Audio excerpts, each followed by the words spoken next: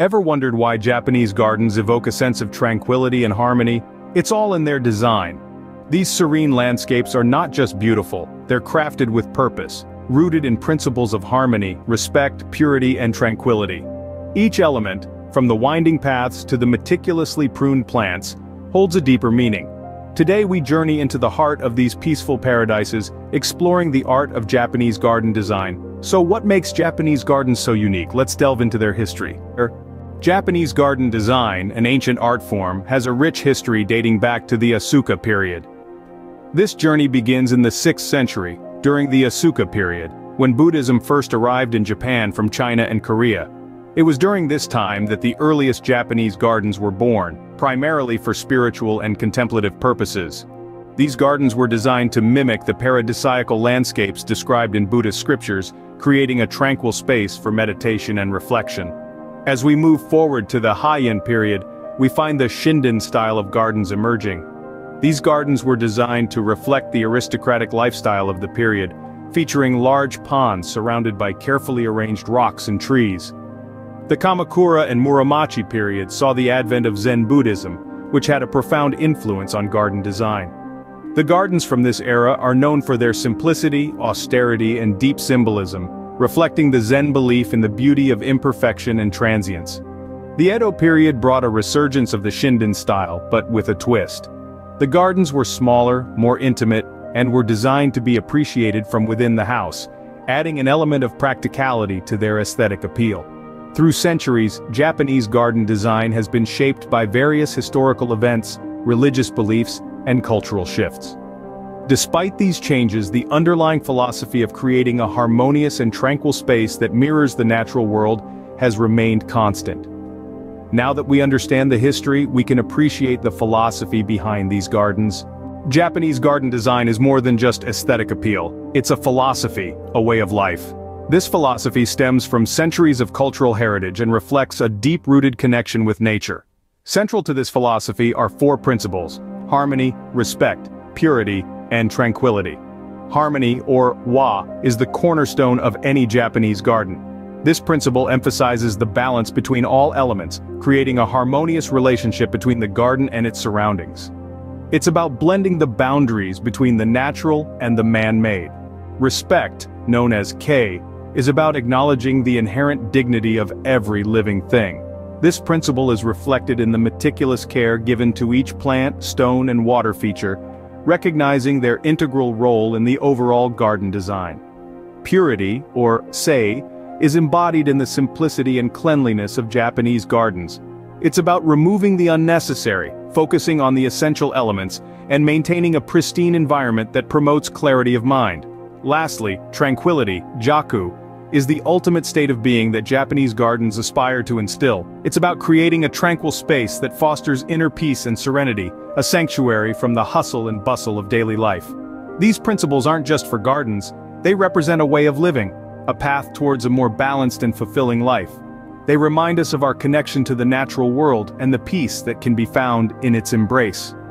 Armed with this philosophy, we can now explore the key elements of a Japanese garden.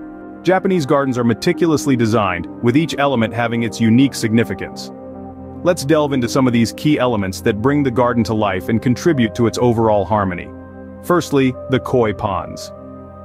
More than just an ornamental feature, koi ponds are a symbol of life and vitality. The elegant koi fish, with their vibrant colors and graceful movements, are believed to bring good luck and prosperity. The water in these ponds mirrors the sky, providing a sense of depth and spaciousness, while the sound of trickling water adds an element of tranquility to the garden.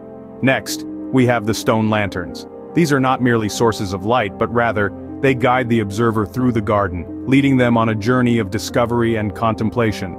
Traditionally, these lanterns are made of natural, rough-hewn stone, and their rustic appearance brings a sense of age and permanence, connecting the garden to the past. At night, the soft, diffused light from the lanterns creates an atmosphere of mystery and serenity. Then, there are the meticulously pruned plants.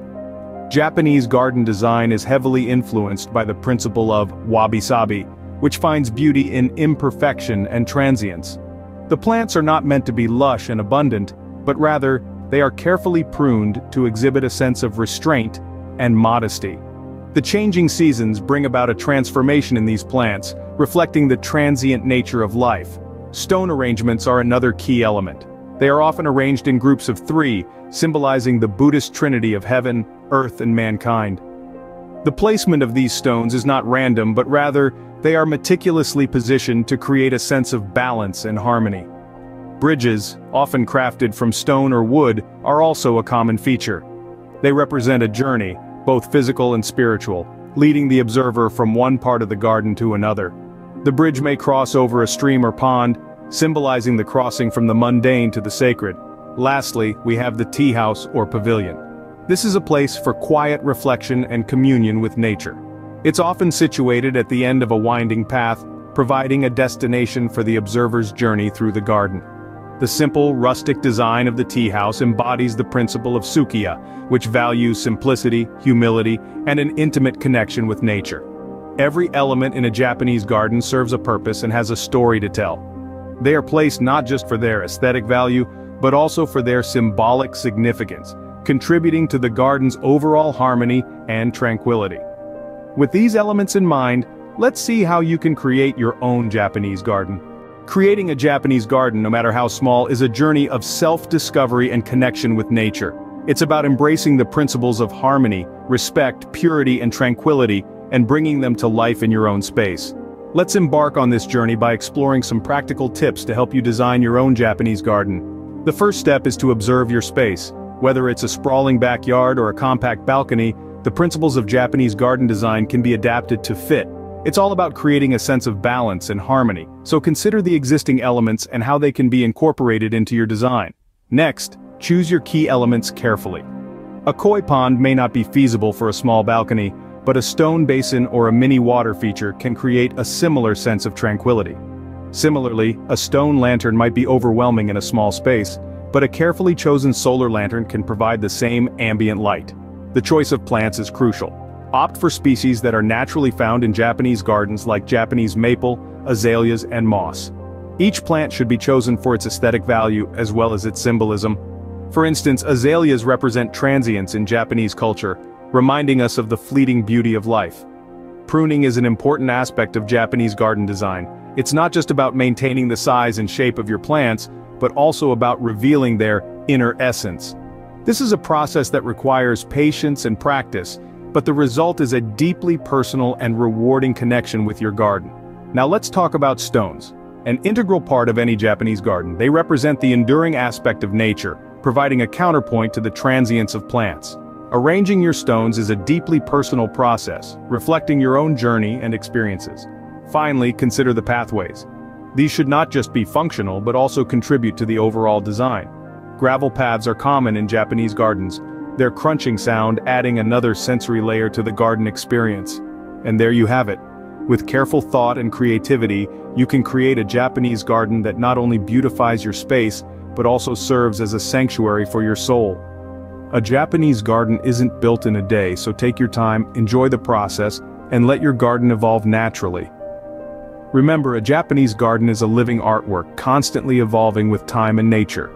So let your garden grow, and with it, let your connection to nature deepen. Embrace the journey, and find joy in your own slice of tranquility. Japanese garden design is an art form that speaks to the soul, inviting us to find peace in nature. We've journeyed through its rich history, from ancient times to the present, and delved into its profound philosophy, grounded in harmony, respect, purity, and tranquility. We've explored its key elements, each meticulously chosen and placed, from koi ponds to stone lanterns and pruned plants, all working in unison to create a serene and balanced space. In crafting your own Japanese garden, remember, it's not just about aesthetics. It's a spiritual journey, a way to connect with nature and find peace in our often chaotic world.